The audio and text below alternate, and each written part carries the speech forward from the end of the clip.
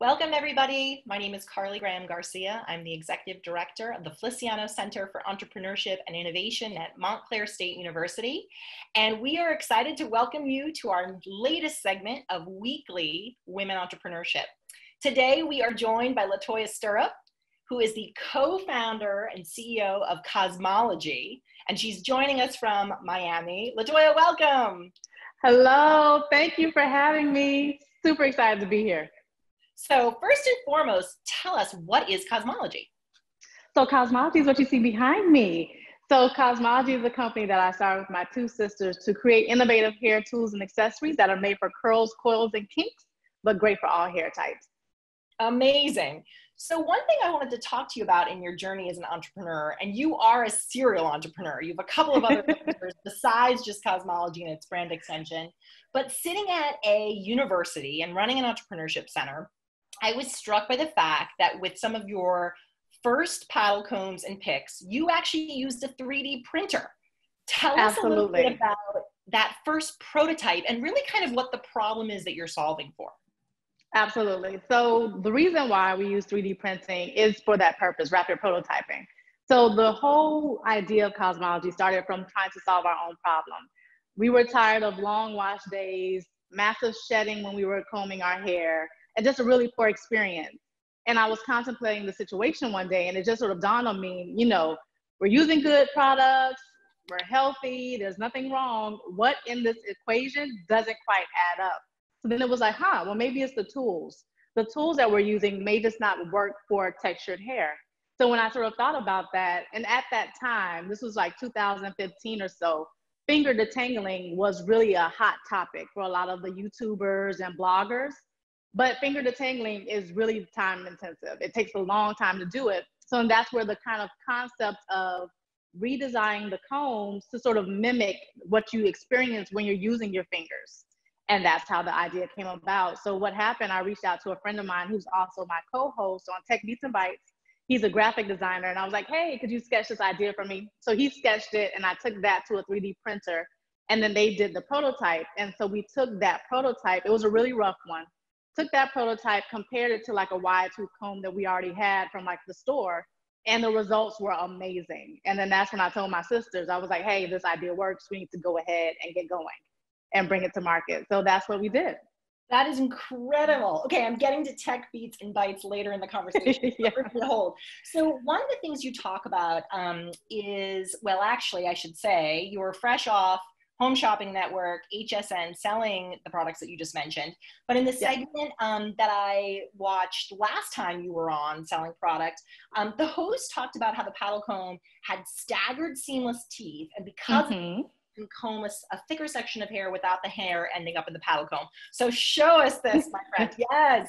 Yes. So as you can see, the teeth are completely seamless, and they're also conical in shape, meaning they're wider at the base and thinner at the top. Yeah. So that also, again, mimics the finger process, right? And so they're staggered vertically. You can see like in the middle, they're a little bit longer than on the outside. And then also they're staggered how they're placed. So this sort of creates almost like a lattice, if you will, when you're combing through, which allows for a very thorough detangling, but it's still very gentle. And because it's all one piece, you can see there are no little places for the hair to get snagged or anything like that. Your strands can easily glide through while being detangled. So that's why it's gentle yet durable all at the same time. That's great. And what is that paddle comb made of? Is it actually like a silicone or a resin? No, this is plastic. Oh, it is plastic. Plastic. Yeah. Piece. Amazing. All one piece. So one additional question about sort of the competitive advantage of your product. I heard also in the positioning that you use to customers on HSN around I guess sort of the type of curly hair. My daughter actually has, so I'm a straight hair girl, but I gave birth to a very curly haired child. And so I've been learning that type 1 hair is straight, type 2s are wavy, type 3s are curlies, and type 4s are coily. So you've actually rated your different products based on that sort of curl, classification. Tell us more about that. That seems very technical. Yes. So hair typing is a very, some people do it, some people don't. It just all depends on what it is, but it's a way for people to sort of help understand how a product works for their hair type, if you will. Okay. So we don't necessarily on our packaging call out a specific hair type. We just sort of say kinky, curly, coily, so you know that you're in that spectrum. But between the three of us, myself and my two sisters, on that hair spectrum, we range from about like 3B to 4C.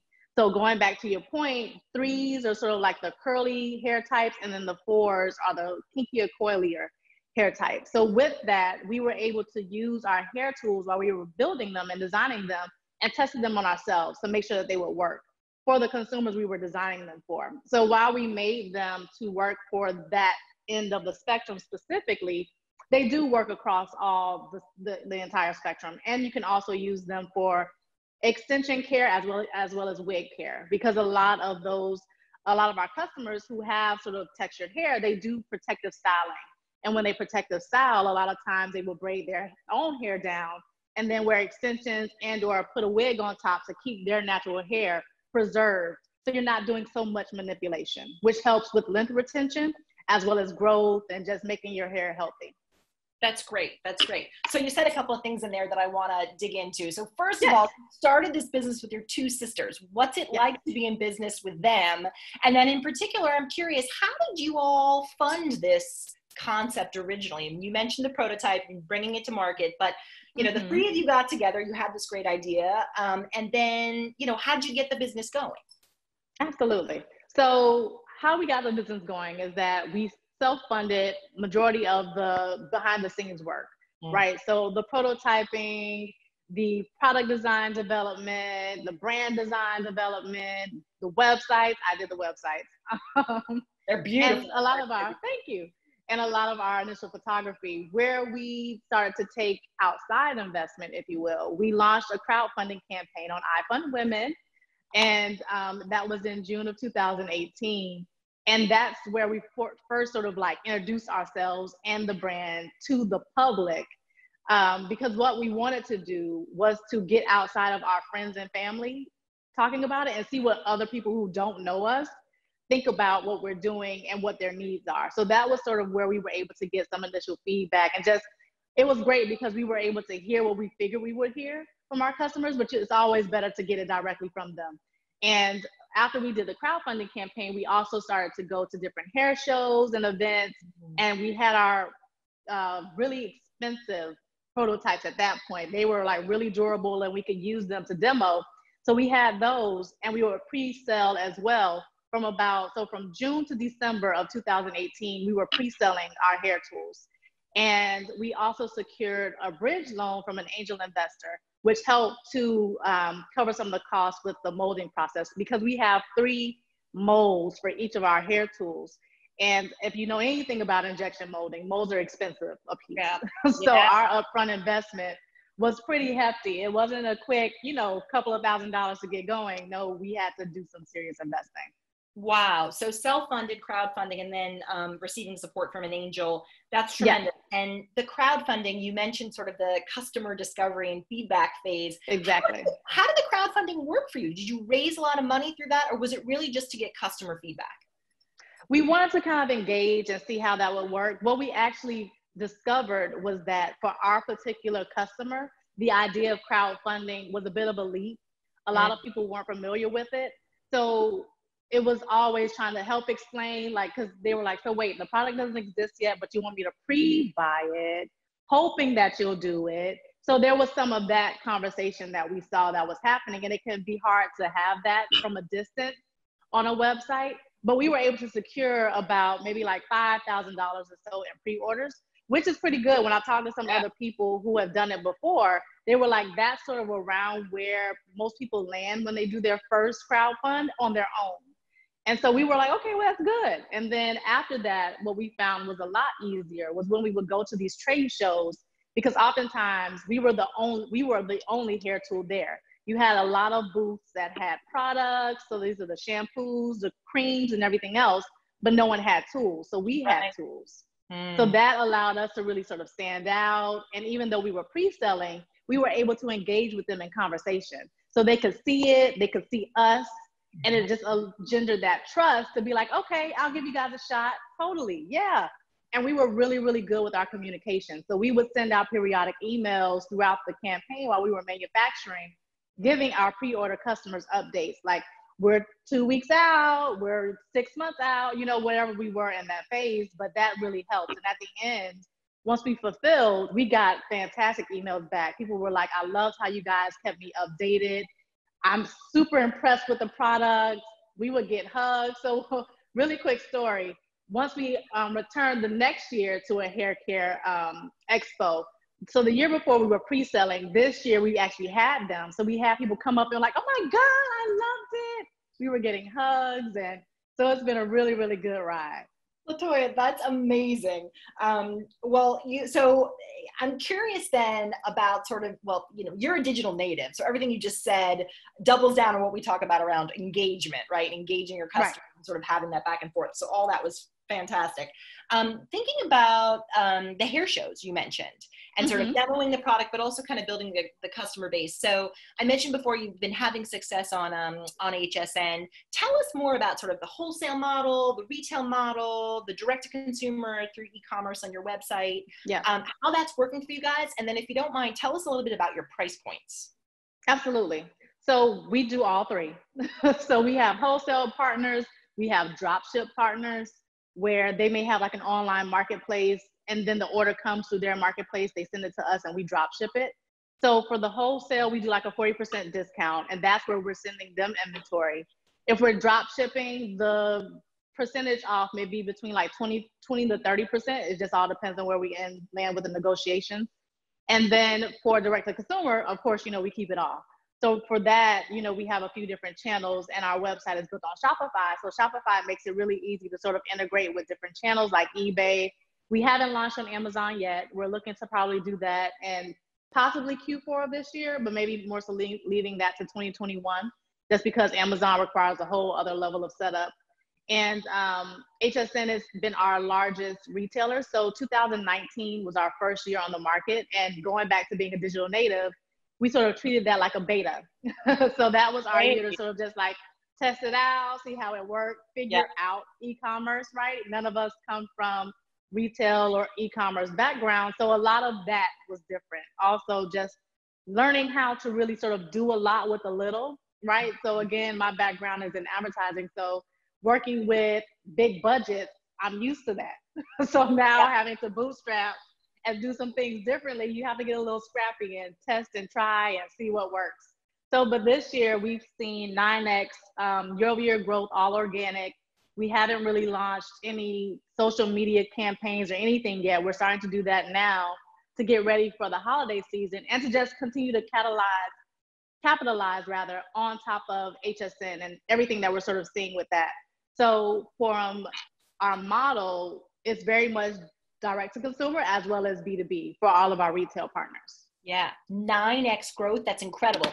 And then tell us just quickly about, so you'd mentioned 40% off to wholesale, but then obviously sort of a different model elsewhere. The paddle combs, the picks, what is the price range? The pricing, absolutely. So you can see them. All right, so this is the paddle comb and this one is 22. And like we kind of talked about a little bit before, you saw this one, but it's also very multi-purpose because we have a tip at the end. So you can section and detangle your hair all with one hair tool. So that's also a time saver too. And a lot of our customers love this one because the teeth are so long. So you can get through thicker sections of hair at one time, which again saves time. So this could help you cut your detangling time in half. So this one is 22. We have our pick, and the pick is actually one of my personal favorites because it's the easy go-to. I literally have it in my book bag. It could fit in like a little clutch wallet if you need to. And it can work as a detangling comb or a styling comb on the go, or as a pick to give you the volume throughout the day. And as a Miami girl, humidity can wreak havoc on your hair. It can make it flop. So the pick is an absolute go-to. So this one is 14. And then we have our comb, which is 19 retail price. Let me get it for you. And so the comb kind of gives you a little bit more to work with. We have two different grips, so you can grip it up here, or you can hold it here, and then it also has a sectioning tip on the end. And with this one, you can see the teeth a little bit better. So you can see that in between the teeth, there are no seams, but for manufacturing, that's actually called the parting line. because that's where the molds kind of come together when combs are traditionally manufactured. So that's sort of where the molds meet, which is where that thin line of plastic is. But when you're talking about textured hair curls and wraps. So if you imagine your strands kind of gliding through and there's something there, it almost acts like a razor blade. So as you're combing your hair, that's where you hear the popping and the snapping and the snagging. Mm-hmm. Exactly. Same thing with straight hair. So that's what I'm saying. These work great too for straight hair. That's awesome. So since you are a former advertising executive, and I wouldn't say former because you're still using a lot of the branding and sort of the know-how that you have in your current brands. Tell us more about sort of, how you hope your brand will evolve. I mean, you don't just now have hair tools on Kazmaleje's site, you have other products. So what's sort of the evolution of what's next for this brand? Yes, so we're actually right now in the process of designing our next line. So that should be coming out probably like in 2021 Q1. We're also doing an additional feature for our hair tools, our existing line, that'll give some a little bit more grip. Don't want to release it too soon. But so we're doing some product expansion as well. And what we're honestly looking to do is just continue to expand the hair tools. We're probably going to dial down on some of the lifestyle accessories that you see on the website right now and just sort of really double down into what we're really good at, right, which is product innovation. And that's what we want to really focus on. So when you're talking about the long-term vision, we really want to be a huge global brand. I mean, Conair Goody level, and we're just, because for us, it's all about solutions. And there are just so many different things that we have up here that we want to just play around with, see what works, and launch it. All right, you guys heard it here first. Conair or Goody level. Those are two other major players in the space. Yeah. So Kazmaleje, I love that. Okay, so I don't want to forget about Kazmaleje, but I want to talk about all your other projects as an entrepreneur. Yes. So tell us a little bit about Tech Beats and Bites. Yes, so Tech Beats and Bites is a weekly podcast. It's not a podcast, it's a show, because we stream it live on Facebook, and then we also have the audio available for podcasts. But we basically talk about entrepreneurship, tech, and innovation, focused mainly on South Florida, just because that's where we are. And South Florida is a very hot topic in entrepreneurship, especially with tech. There's a lot of interest that's being focused here in terms of being another level of a market that has a lot of opportunity. And so it's exciting. So we have a lot of different conversations. We bring on different innovators, change makers, policy makers too, that we bring on to just talk a lot about what's kind of going on, hot topics. For instance, we just shot yesterday. So that was in between the HSN airings. I shot Tech Beats and Bites. And we were talking a little bit about different things related to what's going on in the scenes in terms of policy. We talked a little bit about defunding the police and sort of demystifying and debunking that and what that really means and what that looks like, as well as some of the state attorney races that are going on. So for us, we kind of mix a little bit of tech, entrepreneurship, business, as well as community and just sort of that civic engagement conversation too. I can't wait to listen. So tell us where we can find all of this. Yes. Kazmaleje, and then also the podcast. Yes. So Kazmaleje, go to Kazmaleje.com or at Kazmaleje on all social media platforms. And in terms of Tech Beats and Bites, you can find that on all of your podcast platforms. And if you're looking for it on Facebook, you can either search for Tech Beats and Bites, and it's Digital Bites. So BYTES. Or you could also find us at Digital Grass, because that's our parent company. So that's also where you can find Tech Beats and Bites too. That's great. And I'm just going to spell it for folks. Kazmaleje. Yes, the phonetic spelling. The phonetic spelling of Kazmaleje. LaToya, one last question for you. We've kept you for so long. Tell us a little bit. I mean, because you run this podcast, you have this sort of separate side of your mind and a separate business. You're already giving advice to other entrepreneurs. But tell our community, what are some of the bigger learnings that you've had, the do's or don'ts? If you could kind of tell somebody who is maybe 3 years behind you, what to focus on, what not to focus on, give us your nuggets of advice for our community. I would say to give yourself grace. You have to give yourself grace, especially if you're launching into something that you may not have fully done before. So for me, launching a manufactured product was something completely new, but I leveraged my experience in being a production manager, project manager, and just managing projects and launching digital projects. I took that same roadmap and applied it to this. So from ideation to design and creation to development, QA and launch, and just put that on rinse and repeat. So you really need to sort of tap into everything that you've learned, because more likely than not, the things that you've gone through have helped to prepare you for the moment that you're in right now. So don't throw it away. Use it and allow it to just empower you to keep moving forward. That is phenomenal advice. Thank you. And now that you work for yourself, will you ever work for anyone else again? Is being an entrepreneur now your calling? Yeah, that's my thing. Well, you're clearly good at it. It's my thing. You're clearly Thank you. LaToya Stirrup, co-founder of Kazmaleje. Thanks so much for being with us. And we're excited to see things move forward for you, which I don't doubt they will. Thank you. Thank you. It was a pleasure. I enjoyed it so much. Take care.